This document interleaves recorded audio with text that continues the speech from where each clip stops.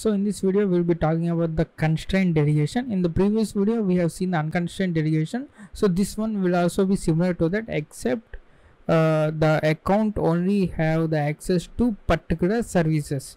And here you can see there is an SQL server and we have the SPNs for this server, and only those SPNs are allowed for this server.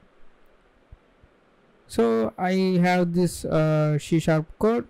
It's very simple, similar to the ASREP finding. So what we are doing is we are finding the accounts with this MSDS arrow delegate to. So this property we are checking for any objects and we are printing those objects. So the remaining is converting this user account control to these corresponding flags. We have already seen this.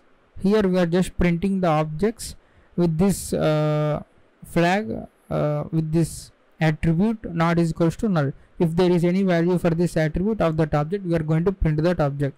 So let's go and run this one.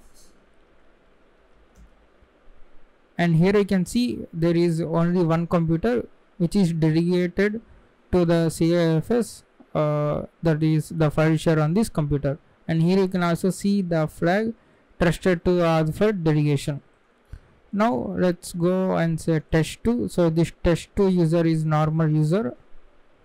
Now we need to set change this 2 into a service account. So we can simply put service principal name as constrained. Let's say testing. If there is any service principal name, then this account will be like a service account. Now click on apply and click on OK. Now we go and run this again. Okay, we did not find anything because we are checking MSDS delegate to. So we need to delegate this user for some certain services, and here you can see there are the options, and we need to add the services to this object. Now click on add. Now we need to find the user objects or computers. Now let's search for Win2016. That is a domain controller. The domain controller will provide this CIFS, that is the file share. Now you can see the different services offered by the domain controller. Now select the CIFS and click on OK. Now click on apply and click on OK. If we go and run this again, and here we get the another account, that is the test2, and this test2 is delegated to the CIFS on this Win2016 text standard local. So that means the test2 is delegated to access the CIFS service on behalf of any user. So after this, what we are going to do is we are going to use the Rubius, and here we have the command prompt of test2. If I go and say who are my groups, we are normal normal users. We are not any domain admins. First we need to generate the hash for this user account. We can also dump using the mimic hash as well. User test2 and the password.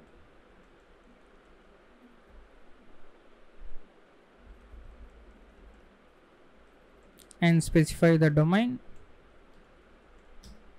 And now we get this RC4 hash. Now copy this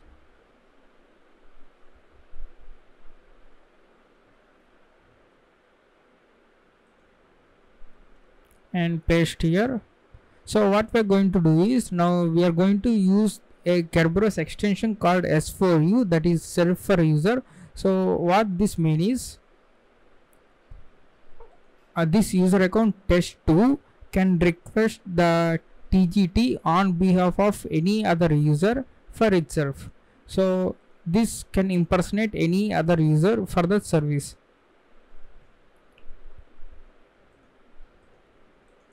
So we can use Rubius S4U. So Rubius also has this S4U option. Now we need to specify user, that is test2 and rc4 hash, and the next one is impersonate user. We want to impersonate as the administrator, and the domain is tech69.local, and we need to specify to which service we want to ask the TGS.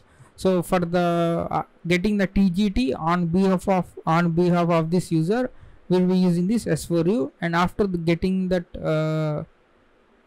ticket, we can request for the TGS, and after that we can load that ticket into this memory.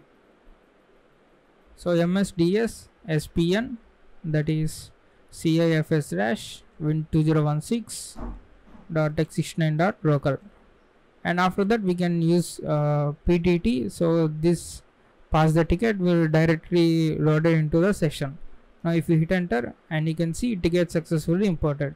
So type klist to see the list of the tickets, and here you can see we have the administrator ticket as administrator user to the service CIFS. Now we can go ahead and reach the contents of this C drive. So here you can see we got the list of all the contents of C drive.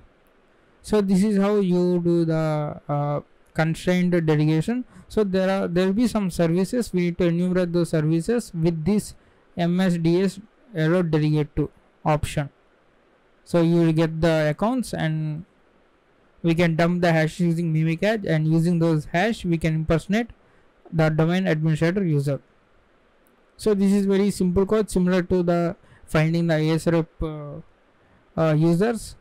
We are just finding out for the attribute this one is not empty, and if it's not empty we are printing the same account name and the contents of this attribute.